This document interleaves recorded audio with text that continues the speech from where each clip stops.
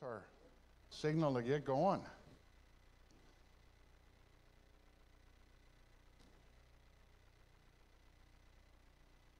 My thanks to Marshall Scatone for handling the class last week. Talking about roles in the church. In the book of Ephesians, 5 offices are listed in the church. The purpose of these offices: to equip, to build up, to attain unity in the body, and to make the body immune to deceit. So that is the purpose of the structure that God has designed. We've talked before that the first 2 in the list, apostles and prophets, these are speaking specifically of people inspired by the Holy Spirit, that these offices are no longer needed.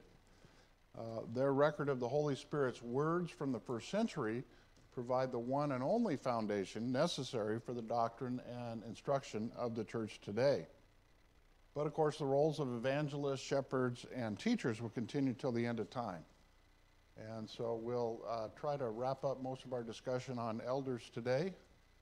A couple weeks ago, we talked about the work of an elder being a pattern, a blueprint, tending to the needs of members, helping members develop their talents for service, helping members mature in the faith, protected from deceit, being willing to regularly examine himself for selfish attitudes, acting as God's agent and overseeing the people of the congregation, being hospitable and welcoming to strangers, praying for those who are ill, being an instructor of sound doctrine, being accountable for their brethren, and rebuking and silencing those who reject sound doctrine. So based on that summary of duties, we talked about we started to talk about the qualifications of the people necessary to do this kind of work consistently and effectively. We talked last week also about the purpose of formal designation. Does someone need to be formally and publicly recognized as an elder before they can work as a shepherd in a congregation? And I answered usually no, sometimes yes. God gives men the freedom to act as an elder, even if they're not formally recognized as an elder. All of those things on that list we saw before are in fact responsibilities of all Christians, not just elders or elder candidates.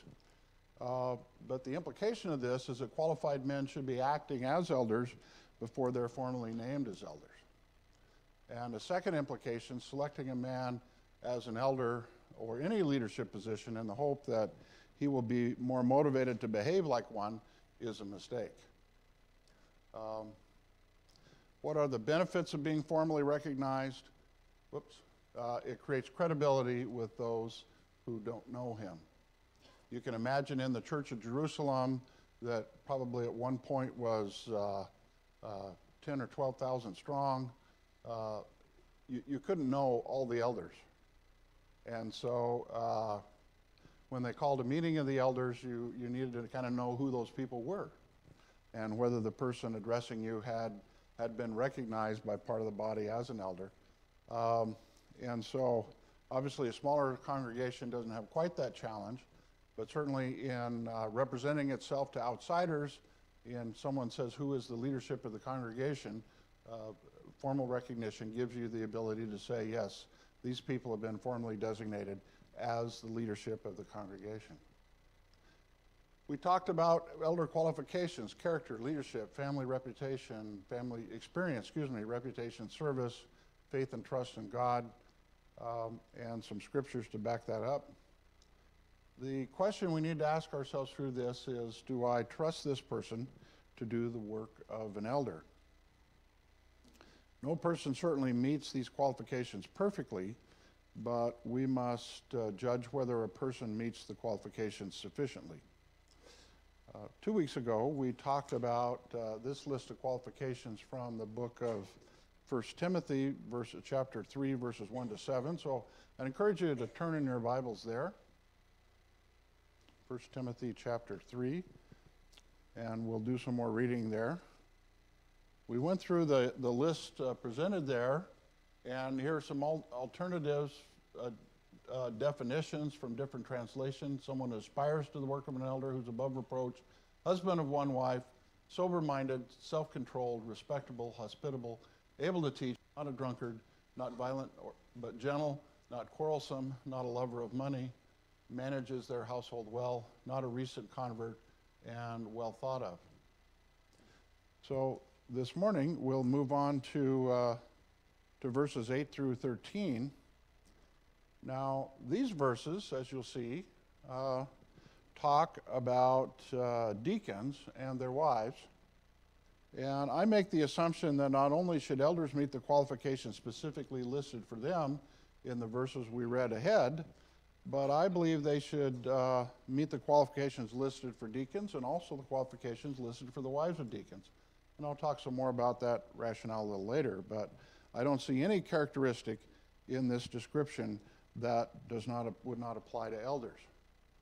And so here is the list that we'll read here in a moment, starting in chapter 3, beginning in verse 8. So follow along with me if you would. Deacons likewise must be dignified, not double-tongued, not addicted to much wine, not greedy for dishonest gain. They must hold the mystery of the faith with a clear conscience, and let them also be tested first. Then let them serve as deacons if they prove themselves blameless. Their wives likewise must be dignified, not slanderers, but sober-minded, faithful in all things. Let deacons each be the husband of one wife, managing their children and their own households well. For those who serve well as deacons gain a good standing for themselves and also great confidence in the faith that is in Christ Jesus. So let's go through those qualifications briefly. Dignified, other translations say respectful or worthy of respect, not double-tongued, not addicted, not fond of much wine. Another translation says not greedy. They don't pursue dishonest gain. They don't go after sordid gain. Hold the mystery of the faith. They must first be tested. Another translation says they must first be proved. Husband of one wife, managing their house, ruling their house, found unimpeachable, another one says. Wives are to be dignified, same thing here, respectful, worthy of respect, not slanderers, not malicious gossips, sober-minded, self-controlled, temperate, faithful in all things, dependable, and trustworthy are the characteristics of deacons and their wives.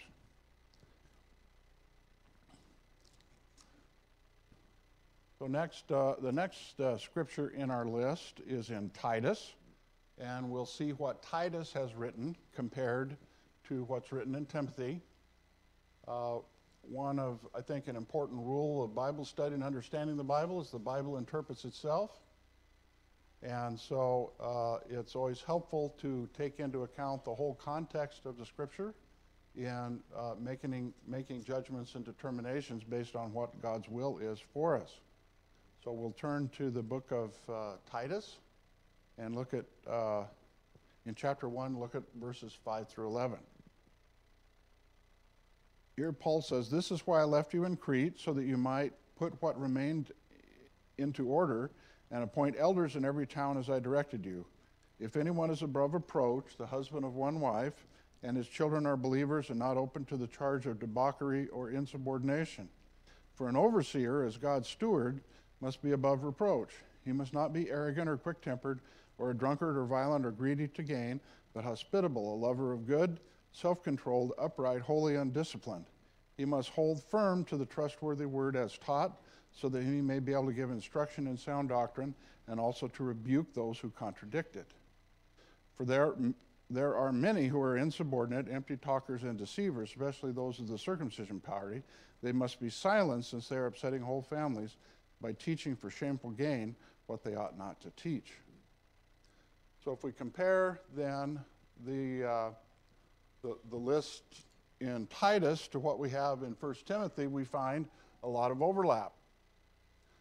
Now, when you were young and your parents really wanted you to do something or really wanted you to remember something, what did they do? They repeated it, right? And so when we see things in the Bible more than once, that's God telling us this is more important. This is something you should pay attention to. Okay? So we see a lot of things repeated here. We see the idea of above reproach. The husband of one wife is repeated again. The idea of being self-controlled. Hospitable is repeated. able to teach. Titus says able to give instruction. Not a drunkard is mentioned in Titus. Not violent but gentle, and not a lover of money.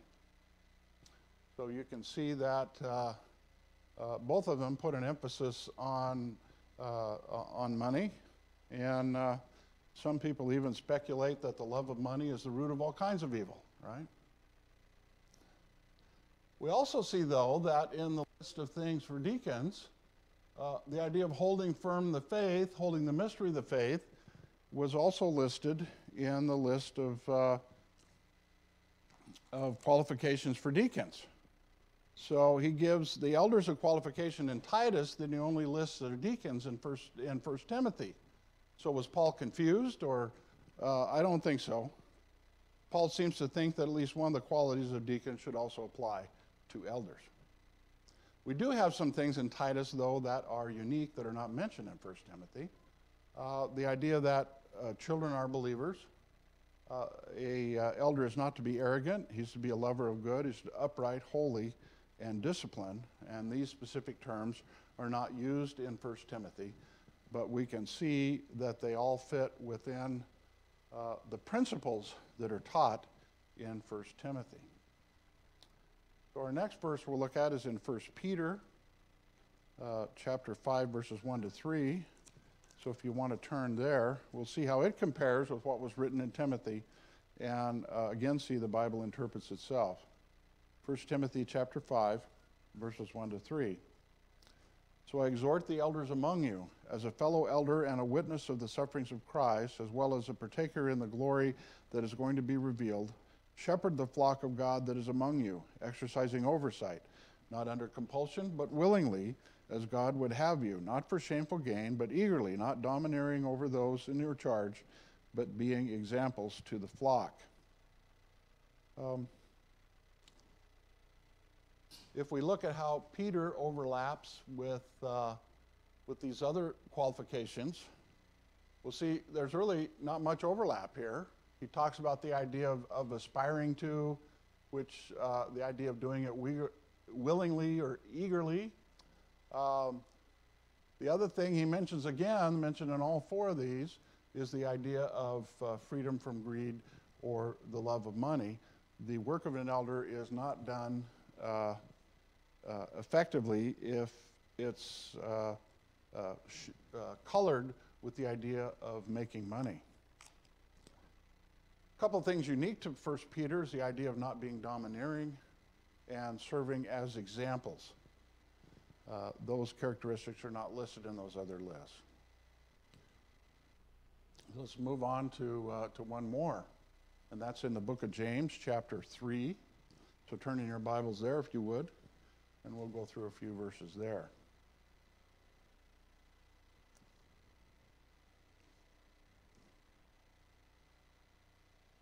Now in James chapter 3, James begins in verse 1 to talk about the accountability of teachers. He says, not many of you should become teachers, my brothers, for you know that we who teach will be judged with greater strictness. We've read before that every elder, every pastor, every shepherd is to be a teacher. So I believe that chapter 3 is clearly applicable to elders and bishops in their role as teachers. Okay. Later in chapter 3, James talks about the wisdom that should be characteristic of all Christians, but perhaps especially of teachers, which would include elders, of course. Beginning in verse 13, he says, "Who is wise and understanding among you? By his good conduct, let him show his works in meekness of wisdom." He more explicitly defines the wisdom that a pastor teacher should have in verses 17 and 18. But the wisdom from above is first pure, then peaceable, gentle, open to reason, full of mercy and good fruits, impartial and sincere. And a harvest of righteousness is sown in peace by those who make peace. Okay? So now if we add a column for James, we'll see that there are two characteristics he mentions, the idea of being gentle, The idea of not being quarrelsome or contentious is in the list of James. He too mentions an issue of that's listed in 1 Timothy for deacons, the idea of being sincere. Some qualities that are unique to James. Other people haven't mentioned this directly, but maybe implied, of course, in 1 Timothy and Titus, is the idea that this should be a person who's known for good conduct. A teacher should be a person who has wisdom, but meekness that comes from wisdom. Sometimes the smarter you are, you understand, the less you know, right? There is a meekness that comes from wisdom. The idea of being pure, the idea of being open to reason is not something listed in the other scriptures, but certainly is complementary of those characteristics. And the idea of being full of mercy. And finally, the idea of being impartial. Well, let's look at one scripture that isn't in our list, and that's in Matthew chapter 20. Let's look at verses 25 through 28. So turn there in your copy of the scriptures, if you would. And let's read that. Matthew chapter 20, verses 25 through 28. But Jesus called to them and said, "You know that the rulers of the Gentiles lord it over them, and their great ones exercise authority over them. It shall not be so among you, but whoever would be great among you must be your servant, and whoever would be first among you must be your slave. Even as the Son of Man came not to be served, but to serve, and to give his life as a ransom for many." And so we'd have to ask, does this scripture have anything to do with the qualifications of elders?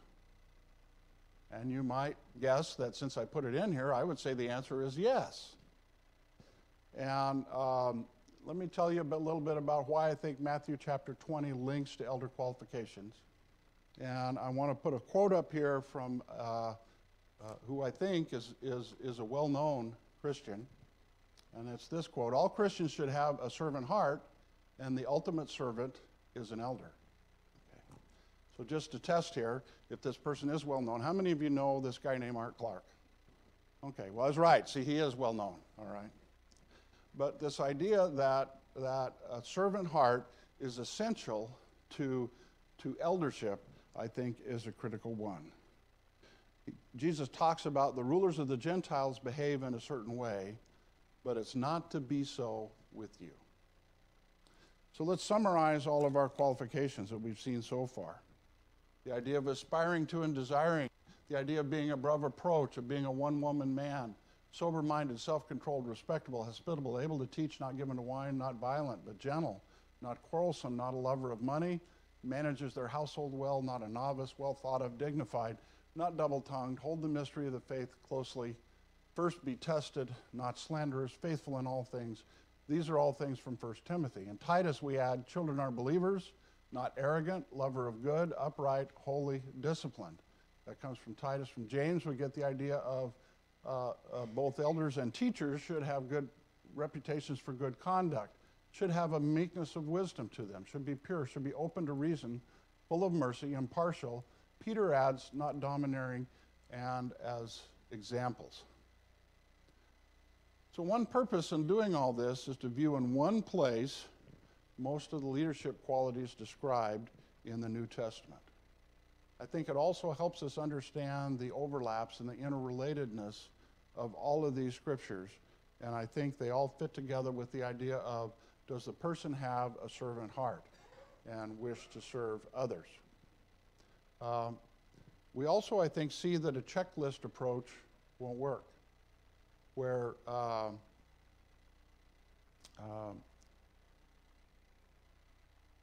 we have to say, it's a long list, and it talks primarily about what I'd call subjective things. So asking God for wisdom, we must subjectively determine whether men substantially, but not perfectly, conform to the qualities listed.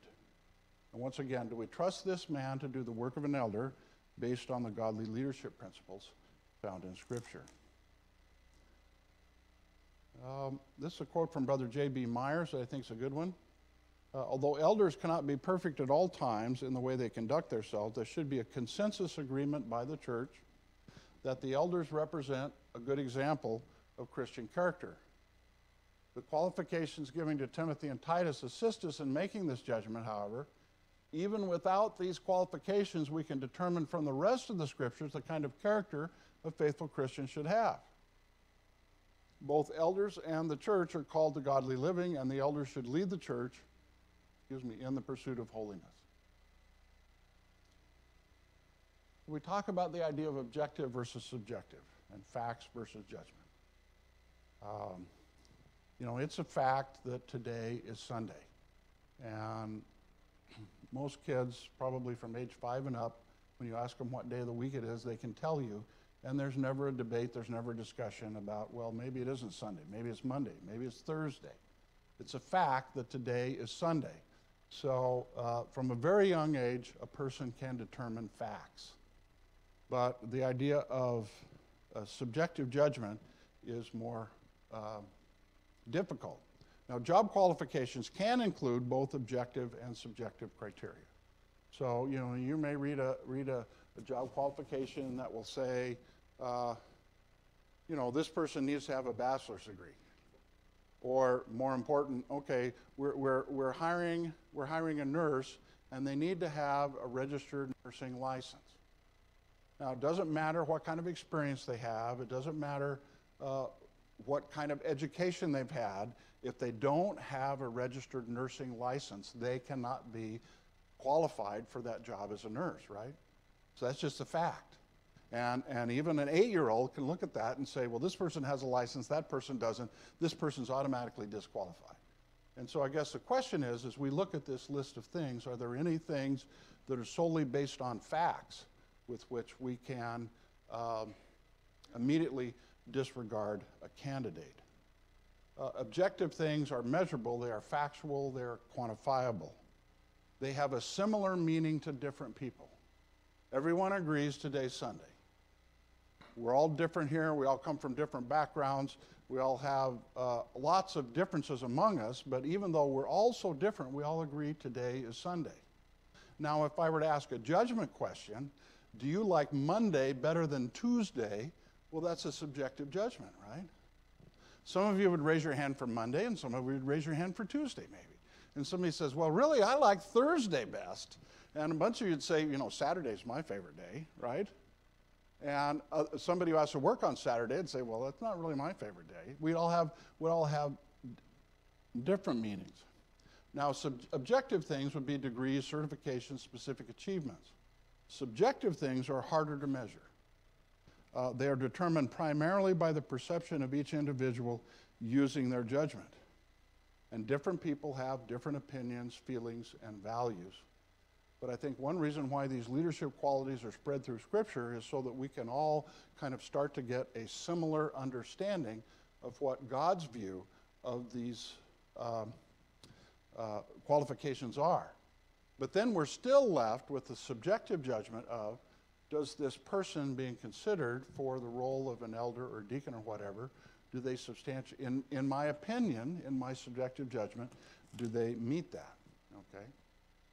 So when we look at this list, we say, well, is the criteria objective or subjective?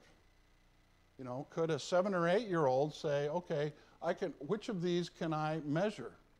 Which of these can I determine, even though I'm young and don't have much judgment or perception or experience? Is there something here that I can just look at and immediately know whether or not it is true or not? Now, of course, almost all of these are clearly subjective. They reflect attitudes difficult to measure objectively. We cannot measure the degree of aspiration or desire. We cannot say this person has desire of 9 out of 10 and this person has desire of 7 out of 10. We can't measure it that way, can we? Most of these clearly require the use of godly judgment. They require experience to analyze and interpret. If we were to ask our elementary kids to rate people in the congregation according to this criteria, how good a job do you think they would do? Well, I would argue they're probably not going to do such a good job. Why? Because they lack the maturity to accurately discern such qualities. So if we were to ask an 8-year-old, okay, is this person greedy for money or not? Is this person, do they hold the mystery of the faith closely or not? An 8-year-old is going to go, I don't know, and I can't really make that judgment, okay? There are a couple of criteria, however, that could be taken as very objective, very measurable, and not subject to opinion.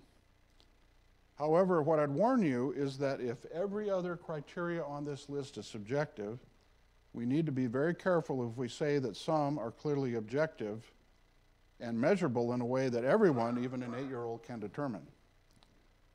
These two qualifications generate a lot of debate in the Lord's church today, mostly because someone tries to come up with a hard and fast rule. And I would argue that that is not what is intended by these two criteria. And as you may know, one of those is that children are believers, and the other one is a one-woman man, or some translations say the husband of one wife. So let's look at these two things and see what the Holy Spirit may be trying to tell us with these two criteria. So the idea of a one-woman man or a man of one woman, what does it mean? Does it exclude a never married man? Does it exclude a divorced unmarried man? Does it exclude a divorced man who has remarried? Does it exclude a widowed man who is unmarried? Does it exclude a widowed man who is remarried? He's the husband of one wife. Well, you know, he's had two, even if as a widower has remarried. Does it exclude a polygamous man? Does it exclude an unfaithful married man? Does it exclude a flirtatious married man? In one-woman man, did the Holy Spirit intend to give us a specific objective criteria or just a general attitude or a principle? Something Brother Myers wrote, in the past, I've thought the point being made by this qualification related mostly to polygamy or marriage and divorce. I've since revised my thinking. I now believe that the main point of this qualification concerns the faithfulness of the husband to his wife. Does the man have a reputation of being a faithful husband, and does he abstain from sexual immorality? Give you some more background on that. So let's review, first of all, the position in the list. Once again, when you were young and your parents wanted you to remember something, they usually mentioned what? The most important thing first, right? Okay? And you know, God is no different in dealing with his children. So we have this criteria, the idea of being a one-woman man, or some translations say the husband of one wife. It is listed after aspiration, is listed as the third criteria, or, you know, the second in the list of above reproach in Timothy. This criteria does appear in both 1 Timothy and Titus, and in both the phrase is listed second after above reproach or blameless. So here it's something obviously that's very important to God. It's in the second place in both the list in Timothy and the list in Titus, okay? I think then it is also emphasized again in Timothy when talking about the qualifications of deacons.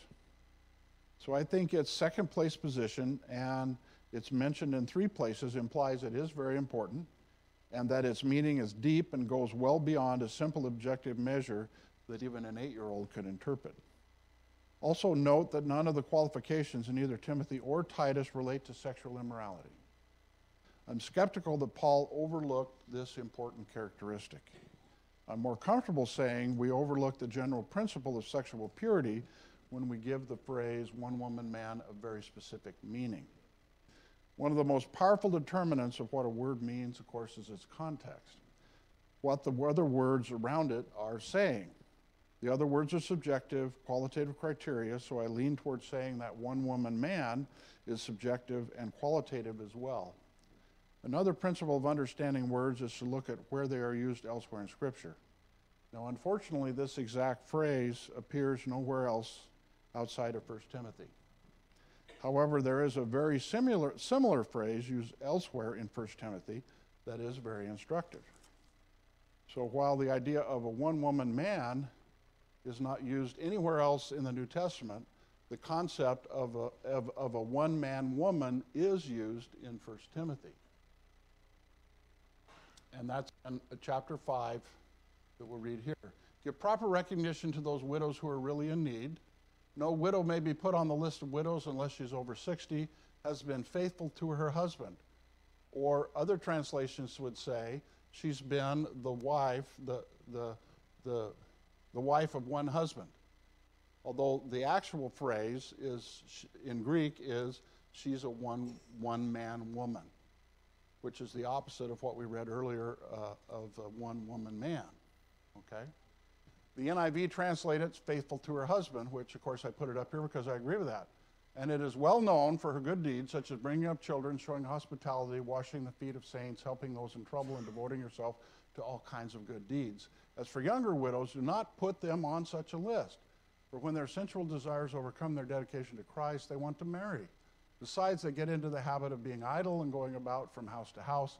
And not only do they become idlers, but also gossips and busybodies, saying things they ought not to. So I counsel younger widows to marry, to have children, to manage their homes, and to give the enemy no opportunity for slander.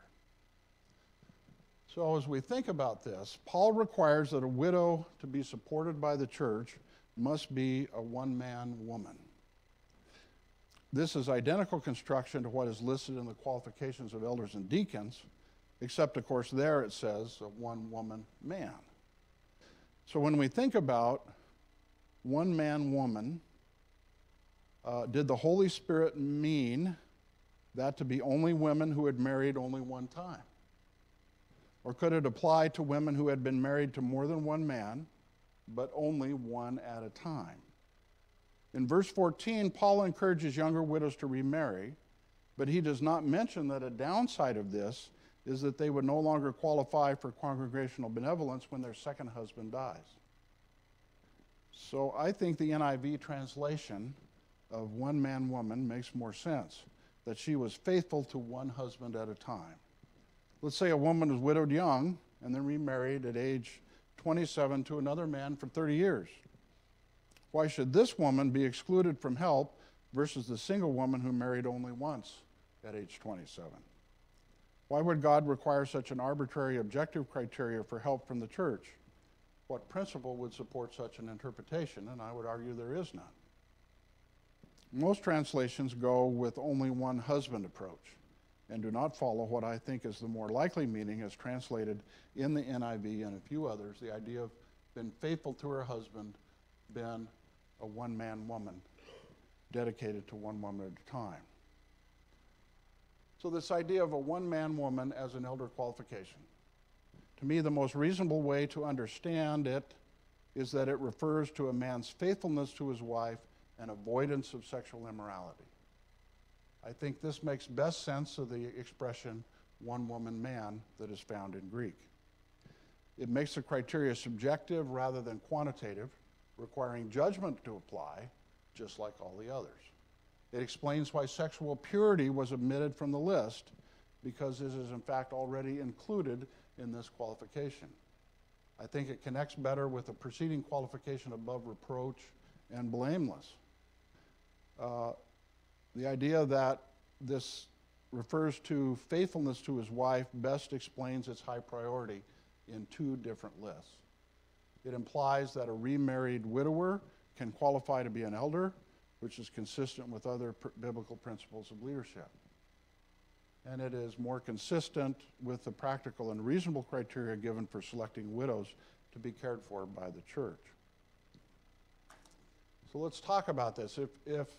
If the phrase, he's the husband of one wife, cannot be taken literally and specifically and objectively, then what is the implications of that? Well, your first implication is, okay, well, what about the widowed elder? He is no longer the husband of any wife, right? And I would say that even if the widowed are not disqualified by the one-woman man phrase, they still face some difficulties in remaining as elders. God places wives as helpmeets to complement a man's strengths and weaknesses. Timothy gives qualifications for the wives of leaders. Without this support, a man would likely find the challenges of eldership difficult to bear alone. Now, I'll test a little bit your age here. How many of you have heard of Red Skelton? Okay, well, most of you have heard of Red Skelton. All right. But for those of you who haven't, he was a comedian back when I was young, so a long, long time ago, back in horse and buggy days. But anyway, to paraphrase a quote I heard from Red, all people make mistakes. Married people just find out about them sooner. All right? Who better to quickly call you on your mistakes than the spouse who loves you? I believe an elder needs to know when they've made a mistake more than anyone else in the congregation because their mistakes have such a broad impact. And having a spouse who can call you on your mistakes is critical to, I think, serving effectively as an elder and a leader in the congregation. The challenge with divorce. So what about the issue of, okay, a man who's is the husband of one wife? If that means, really, if that means just he is, lives a sexually pure life, what about the person who's divorced? Well, even if the previously divorced but now remarried are not strictly disqualified by the one-woman-man phrase, they must still be blameless and above reproach. Selecting a divorced man would require the congregation to understand the basis of the divorce and judge whether it occurred for scriptural reasons. In many cases, I would argue this is impractical and often controversial. To delve into this type of history of this person. And so, therefore, we have avoided it at Linder Road and said that we will not appoint to anyone in leadership who has previously been divorced. Now, of course, men otherwise qualified can serve in other important ways, even if they have this event in their history. Are never married men allowed to be elders? In my opinion, no. If one woman man emphasizes sexual purity, then godly single men could certainly meet that qualification. But single men would still fail to meet the qualification of guiding their own household. And I believe that this is important experience to be effective in being an overall leader in God's community. In Timothy, Paul says, if a man does not know how to rule his own house, how will he care for the church of God? Or stated another way, if a person has not had his own house to rule, how will he learn to rule the house of God? So is the criteria based on facts or judgment? Almost all these qualifications are, without a doubt, subjective. They cannot be explicitly measured or quantified and cannot be determined only by using one's judgment based on life experience and the study of God's principles. I mentioned that one woman man is, in my opinion, asking us to make a judgment of the individual's morality with regard to sexual matters and is not a strictly objective measure of being married only once. There is also another qualification that's sometimes interpreted as strictly objective or factual, and that is whose children are believers. So let's explore this one a little bit more. So having faithful children in Titus 1:6, what does it mean?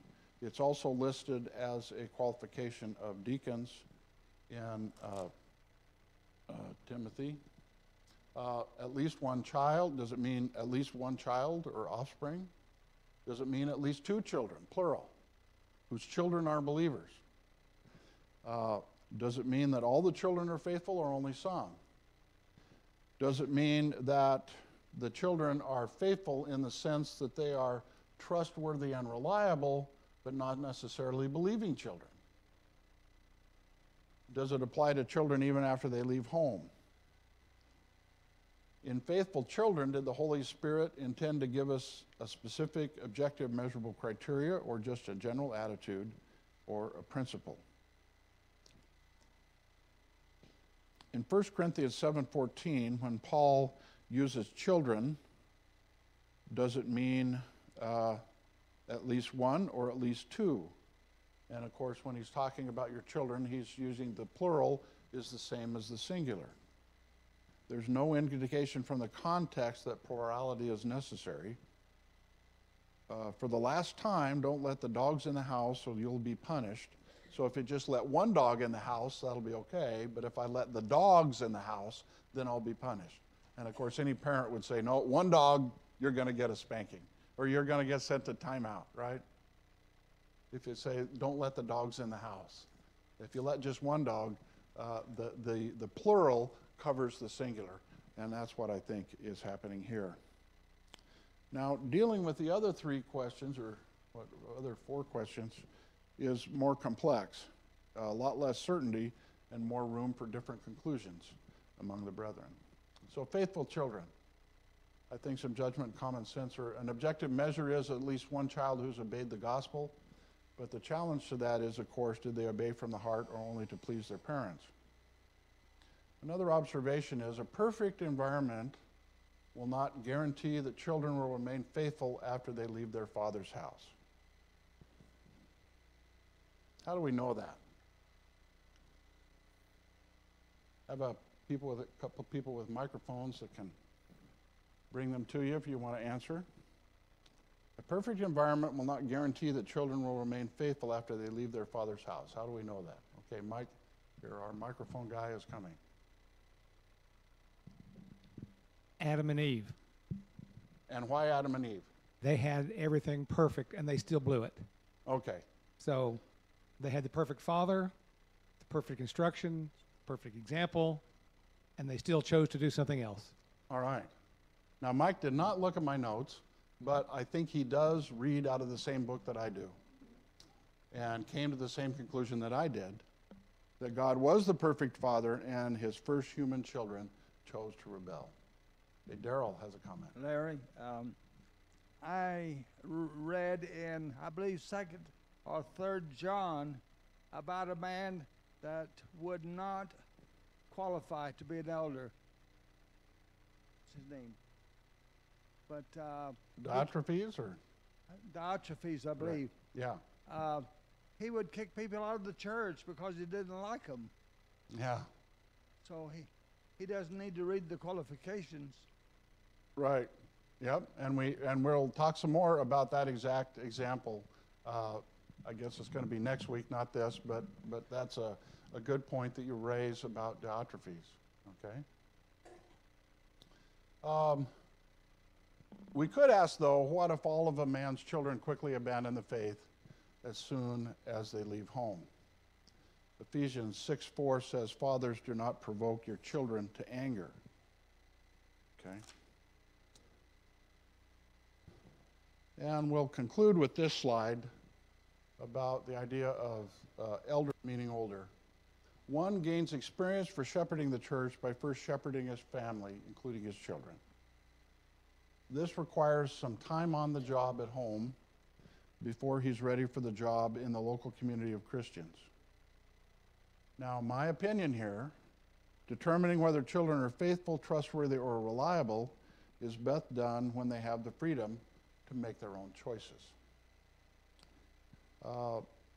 The scripture says that leaders should not be a novice in the faith, and I don't believe they should be a novice at home. Maybe I have time for one more.